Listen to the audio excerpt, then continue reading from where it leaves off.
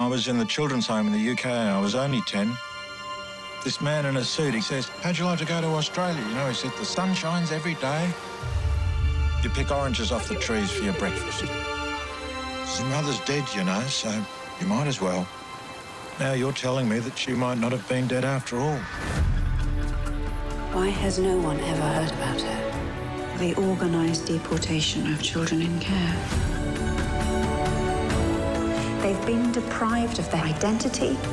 I met a woman recently who never knew she had a mother still living in England who had no idea where she was or what had happened to her. I'm here today to see if any of you are in the same position. You think I've got a mother? Everybody's got a mother. What happened to these children is an outrage. We're processed in here. He had this big stick, and he would... The boys put every stone of that building together. We don't have any more information. Why don't you ask your own government?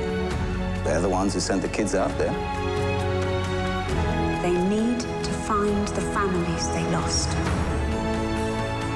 I had to stop crying when I was 8. I don't know how to start now. You're fighting for us, Margaret. You're on our side. They just want to know who they are. Mother and daughter, together. It was the happiest moment of my life.